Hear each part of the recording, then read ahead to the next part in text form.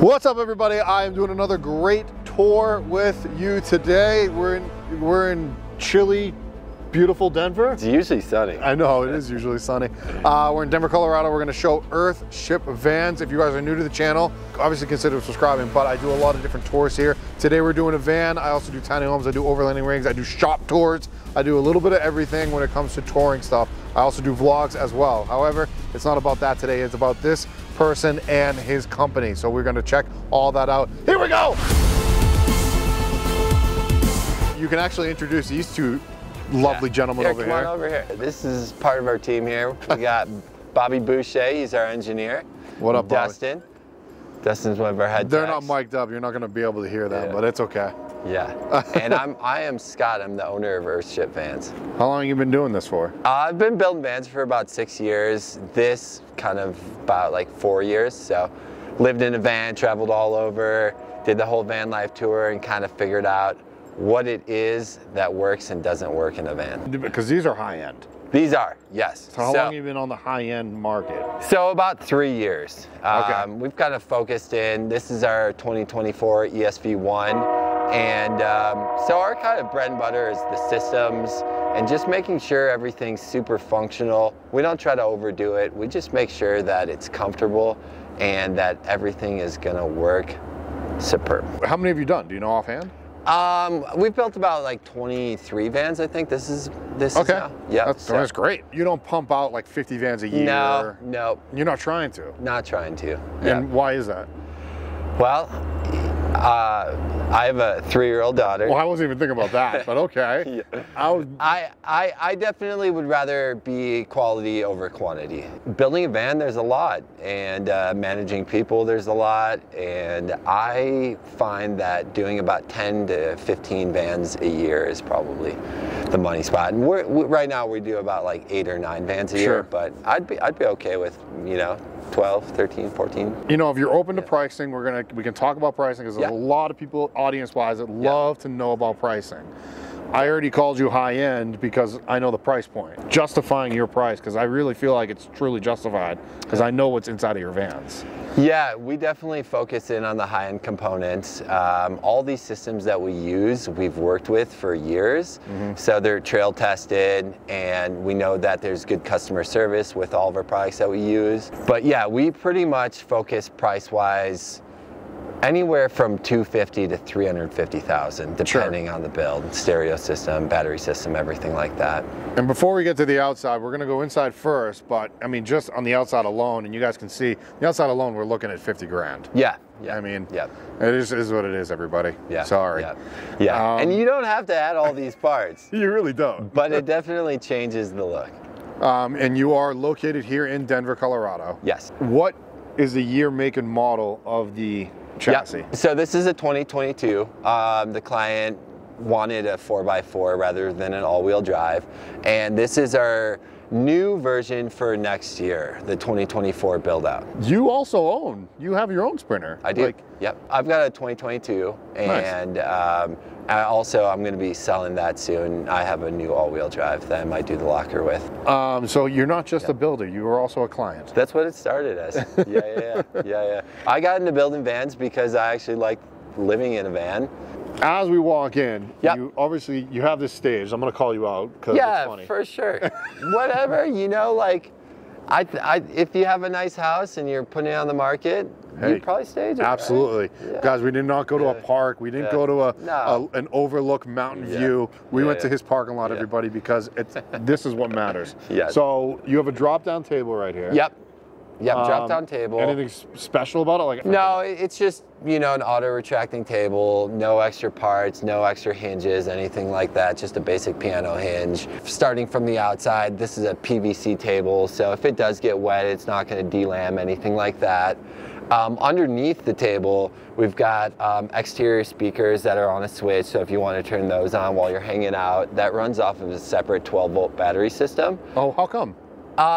Well, if you want to be able to run the speaker system while you're not in the vehicle, you're going to need, you guys probably know if you have a Sprinter, it turns off after about 5 minutes. Okay. So if you want to be able to run the stereo system while outside the vehicle, you definitely I would recommend adding a separate battery. We run a 24-volt Victron system for our main battery bank, and then this is a 12-volt AGM system that has a DC to DC charger that charges while the vehicle's in motion. A lot of our clients are super interesting, artistic people who have big ideas, and we try to help make it happen. You got to have the shoe cubby. Shoe cubby. Shoe cubby is the way to go. Yeah, we've got the Touareg bug screens on all the doors, all Touareg. Dude, shout out to one of your competitors. Yeah, Touareg. You know, Eric, what's up? You have something that a lot of people don't do, and I'm going to get a little closer to it right now, which is this right here. I can see what's behind it, but why is there just a metal plate that's an opening right there? Yeah, so we use a Vitrifrigo dual zone fridge. It's from Italy. It goes fridge, freezer, freezer, freezer. And all of our brackets and all of our vents are all cut by Bob, our engineer. And it just kind of adds a nice touch. We're able to do, we're not a huge branding company. We like to keep the product that speaks for itself. But in spaces where we can just add a little something, a little texture, a little design, we're, you know. Yeah, that's your logo, right? Yeah, that's our logo. All right, let's step on in. Yeah. Scott, I do like to work kind of from the front, work on my way back, and then we go to the outside. So you obviously, we're in a 170 Sprinter, you already said that. Yep. But you made the very front functional for camp mode. What I found is incorporating the front seats to make kind of the lounge hangout spot rather than doing a dinette in the back or something like that. You know, making your bed every day obviously sucks. Plus, this is valuable square space in a small vehicle. Essentially, starting from the bottom up, we've got the Alpine mechanism, seat swivels, doesn't raise the seats off too far. We do all of the upholstery in-house, the headliner, everything like that. The B-pillars, all custom to match. What is the layout called? This is the ESV1. ESV1. Does that have a name? Does that have a reason for that? You know, it's just the Earthship Vans 1. Oh, Earthship Vans 1. Gotcha. This is the only floor plan you offer, or do you offer others, or how does that work? So the way that we do it, this is the two-person layout, you know, his and hers, something like that, or a solo traveler. Right. And then we do a four-person layout as well. Oh. So it just really depends. When we're working with our clients, it's kind of like a custom home build. We work with a concept that's already kind of prefabbed, a lot of personalization available within the design. And this is a client van. This is, yep. They picked all the finishes. They picked the countertops. They picked everything. Everything. Okay. Yep. It's kind of like a custom home process, right? Where you pick fit and finish, and then we work with our cabinet manufacturer and all of the systems that we use throughout all of our builds, and then we kind of, you know, design based around those. All right, so you got the two seats here. Yep. Obviously, beautiful dinner setup. Yep. You have a bench. Yep. Is this storage, or is that where your electrical is? Yeah, so this is what we call the ESV lounge. In this specific unit, we have a subwoofer in this front part with amplifiers behind it, and then in this second part, we actually have a large storage space. This client travels, you know, he goes to Burning Man, he's all over the place. Now, it's funny you bring up Burning Man, because when I step into this rig, I feel very it's very rugged. It looks like it could take a beating. Yeah. You know, you have a different type of floor in here. Yep. We've got the Lone Seal flooring. The Lone Seal flooring with the L-track. Yep. So this van has the smart floor. The concept was that this bench is actually removable, and that you could put an additional seat in if that ever needs to be done. Can you maybe do a quick explanation of what the smart floor is for the people that don't know? Yeah. So we use it's from RE Global, Andreas, and this is a crash test rated proof flooring that is glued in and then screwed in through bolted. This specific floor has the Van Life Tech integration from Troy, and so it actually is a hydronic system that has PEX going through the floor, so it heats the floor. You know, being in Colorado, a lot of our customers are skiers and they like going into the mountains, so we do a 4-season van that we use a different style heater pad or different style heating system for our tanks underneath the vehicle. And then if you're running the floor system, all the internal tanks, you know, are good. I think Van Life Tech is not just the best radiant floor heating, but it's the best heater, period. in any application I've ever had in my life. A house, apartment. You have one in your house, right? I have one in my tiny house. I'm crazy. Yeah. And Troy's never done that for anybody, which is great. But having it in a van is just next level beautiful. It's a 3-stage with the floor, the forced air, and the hot water. Exactly. Which is nice because of what's going to be in here in a minute. You got the 2-burner induction. Yep.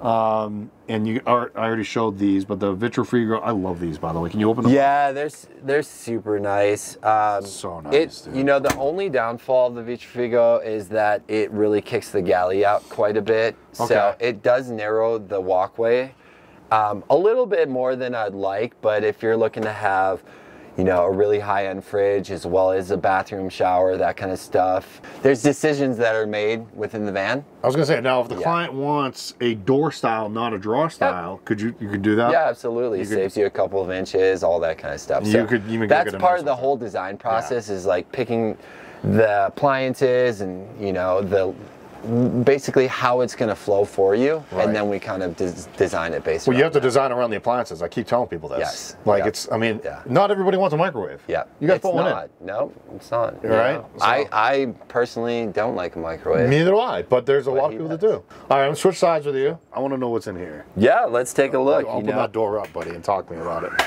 Look at, oh, I haven't seen this one yet. Yep, So that's, I'm guessing that's not marble. It's not. It's marble light. Okay. But man, does that look like marble. It does. It looks really nice. The teak flooring in there. Oh, man. Yep. That looks beautiful. Thetford toilet with the cassette on the outside. You guys went with a Thetford, and I saw a Thetford in another van as well. Yes. Do you only use Thetford? Do you use other ones? Or? No, well, you know, that's part of the whole design process. Sure.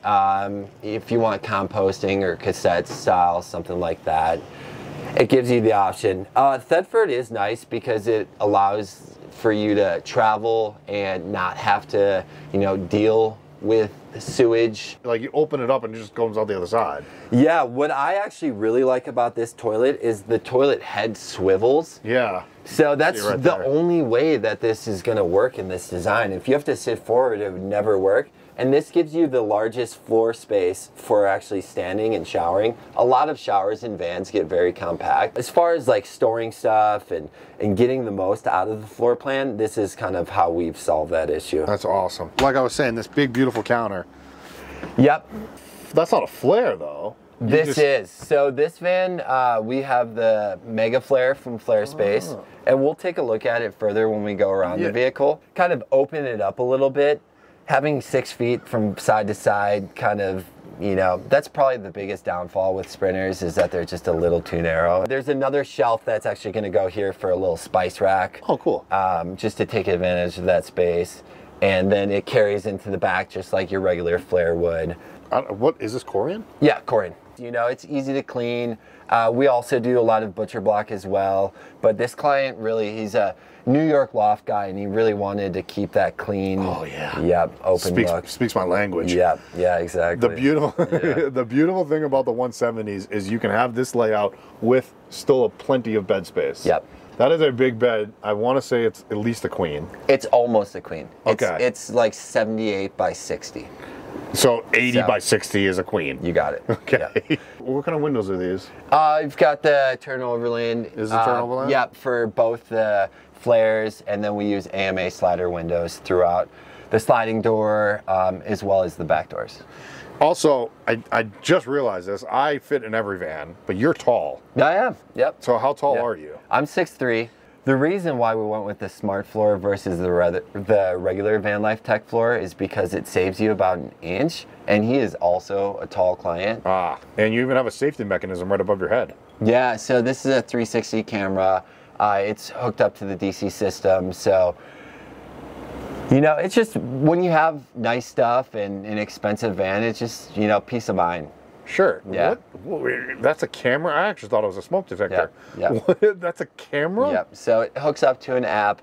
You can view it any place remotely throughout, you know, any place in the country. So does your client have like animals too to like watch after them? Nope, not him. Just watch any intruders? Yep, intruders. Wow, that's genius. Yep.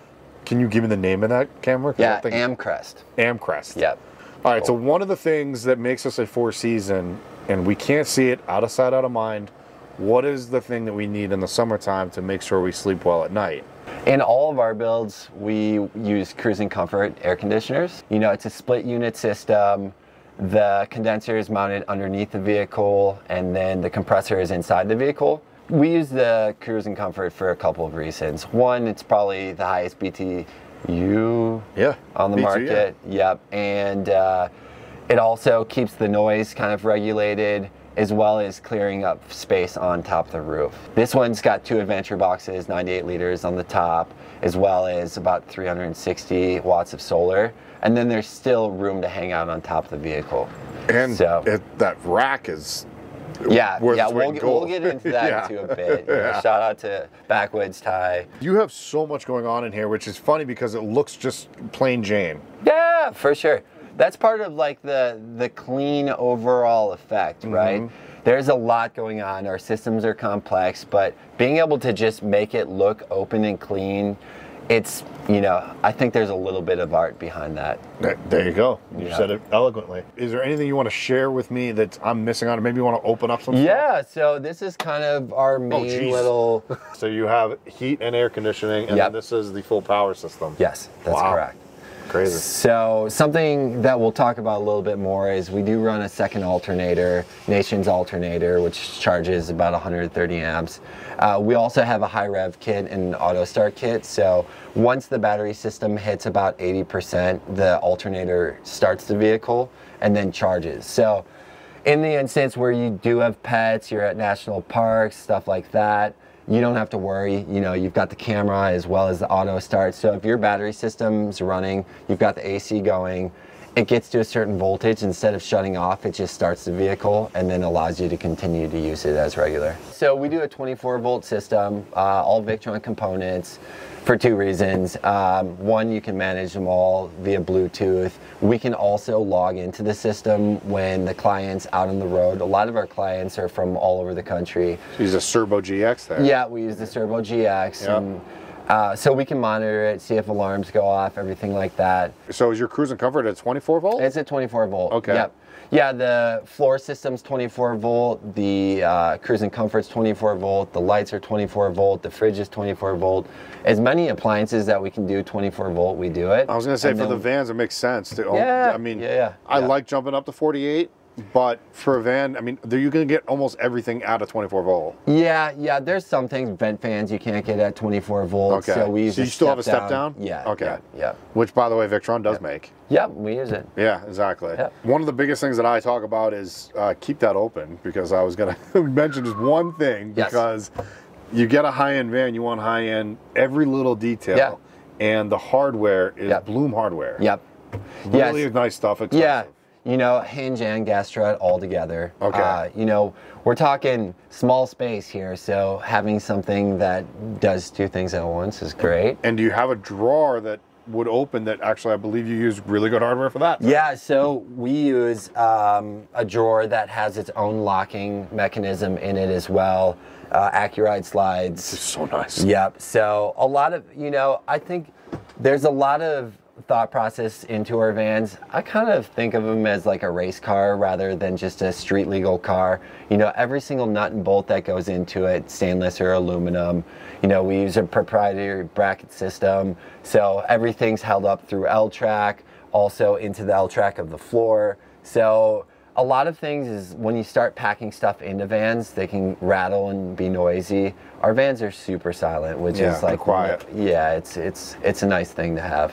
We're going to move the outside, and this is pretty much the adventure of it all. Yeah, absolutely. Comfort inside, adventure outside. I mean, you did it all. You got the running boards. Looks like Owl. Yep, Owl. So you have obviously a good relationship with them. Yep. Wait, Owl makes rims? Owl does. I didn't know that. It's the Talon. They just released a new one as well. Okay. So they've got 2 different designs. I think 3 different colorways. You did something with the plastics and the hood. Yeah, so, you know, part of the adventure side of our business, we want to make sure that it's durable for years to last. So all the widest, lowest points, we do proprietary spray, kind of like a rhino liner, but it's our own thing. We do a film over the top of the window as well, so that, you know, that's a #1 spot that gets rusted as well. You also have moose and elk out here. Yep. And this will obviously help with that. It will. Just in case. Yep. We're not trying to go out and hit them. No. But if they run out in front of you. Yeah. This protects. Intercooler, everything like that. So we work with backwoods primarily. This is pretty much wrapped with backwoods and owl. So we've got the XL bumper with the fog lights, the Xeon 12 1,000-pound winch. Jeez. So it's a remote, wireless. Yep. I think you can have enough lights here to light up a football field. Yeah, you've got the double 52-inch light bars on the roof. 52-inch light bars. The XL rack, which is nice. It gives it that bulky, beefy exterior look that we like to go with. Yeah. And they actually no longer make that roof rack. What? Yeah, we're gonna have to get on Ty about this one. Yeah, so. Damn you, Ty. Yep. Yeah, the quick deflating valves. This does have a ARB twin compressor on it as well. So after you deflate, yes. And why do we deflate? For the people that don't understand why you deflate tires. Yeah, it's just, if you're off-road, going over rocks, rattles, stuff like that, it just makes it a lot more comfortable. Sand. Yeah, sand, exactly, snow. So you can pretty much go from full pressure to where you want to be in seconds. It's really nice. And then with the ARB that's built in, you can just pump right back up. Yep. Yeah, and we do a drop in the front as well as the rear. Like, mountain biking, stuff like that, it's nice to be able to have 2 drops. Yeah, for sure. Again, out of sight, out of mind, you have a bunch of suspension in there. Yeah, so we do the Van Compass, the 4.3. We do Agile as well. It's just really, that's one of the things that we allow our client to pick. Moving to the back here. Yep. You can't have an adventure rig without having these back modifications. Yep, so this guy's a big biker. Mountain biker, road biker. Okay. So we've got the 1-ups on top. We've got the Owl B2, the Owl Adventure Box, as well as the Owl rear tire carrier and ladder. Also the rear bumper from Backwoods. Check right there. We've got our custom logo. So we do a badge switch on all that stuff. Nice. And then you got to. If we take a look. It just really depends. We'll oftentimes do a gear tray for storage. Yep. It just, everyone uses their vans differently. So this guy's a really big biker. So we made rooms for bikes inside the vehicle. Is that an Aqua water? Yep, so we've got the rear shower hookup. So this is nice. We've got the fill and then the wash down. So it just has a little hose right here that you can tie into for the shower. Dude, I was not sold on that system until I put it in my Tiny. Oh, you have it in your Tiny? That's how I fill water in my Tiny. Well, it's a residential system. It's That's phenomenal. where it kind of came from. It is. I believe it's 19-gallon freshwater tank inside the vehicle. And then we've got the spare tire carrier water tank as well. So basically, you fill it up, same spot right here, and then you turn a valve, and then that just flows down into the bottom, and then you choose which tank you want to use. Water's probably one of the biggest limitations. Absolutely. Yep. And then obviously your power is all on this side. Yep, all the power stuff. Every single thing that we put into this vehicle, we hand select. It's not just cheap Amazon orders, stuff like that. Not to hate on Amazon. I was gonna say, what if I order off Amazon? I Amazoned my Halloween costume. Okay. But we don't Amazon our vans. All right, fair enough. So. Fair enough. Yep. And then the back boxes are actually my buddy from Rigwell, Corey. He makes super high quality, made in America components.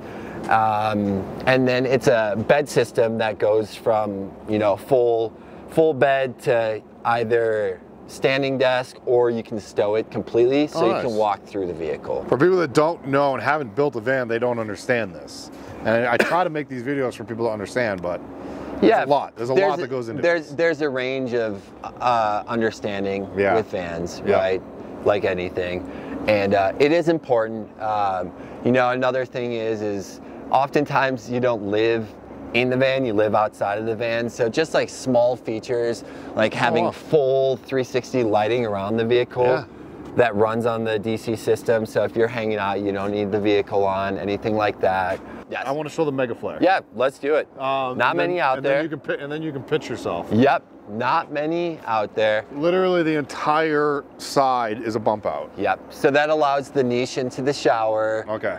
It allows there's another little shelf up there for coffee, that kind of stuff. Your standard flare in the back for sleeping Is this sideways. made by Flare Space? It is. Made by the same people? Yeah, so we helped them kind of develop it. There's Cool. a couple of companies that have used them. Rogue Vans in California, they got one. Oh, cool. Did some cool stuff with it. And that little door right there, everybody, is the Thetford. Yeah, so Nice. just a little Cassette. cartridge that comes out. Again, where can we find you, Scott? How do we get a hold of you? All that good stuff. Yeah, so Instagram at EarthshipVans, www.earthshipvans.com. Reach out via our contact form if you're interested in the ESV1 or any of our other van builds. Give us a shot. We'd love to partner with you and build you an awesome van. Awesome, dude. So, well, I appreciate you. hey, likewise. Thanks, man. Hey, thanks, Jared.